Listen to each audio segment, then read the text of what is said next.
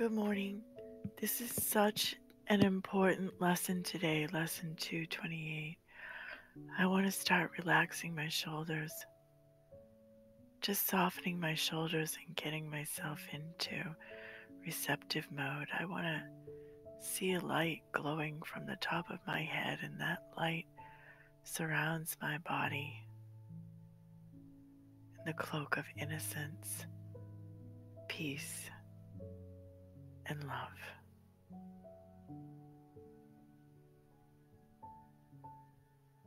Just relaxing, submitting myself to the word, to the truth. God has condemned me not. No more do I. Have you condemned yourself?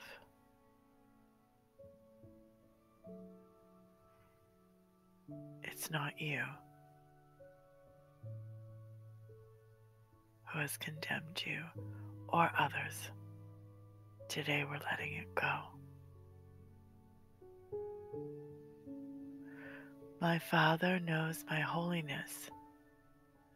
Shall I deny His knowledge and believe in what that knowledge makes impossible? And what's God's knowledge, friend? That we're pure, loved, wholly lovable, and innocent.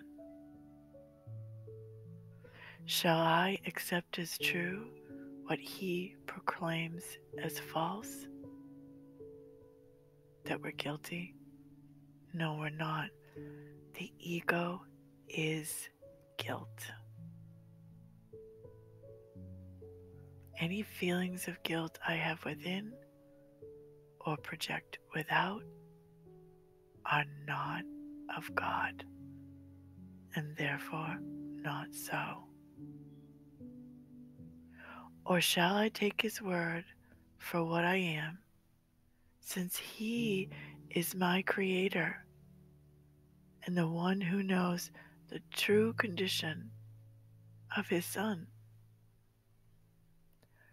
Father, I was mistaken in myself because I failed to realize the source from which I came.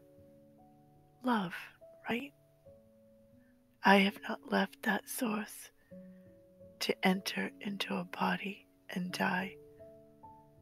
My holiness remains a part of me as I am part of you.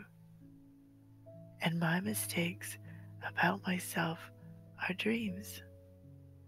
I let them go today, and I stand ready to receive your word alone for what I really am.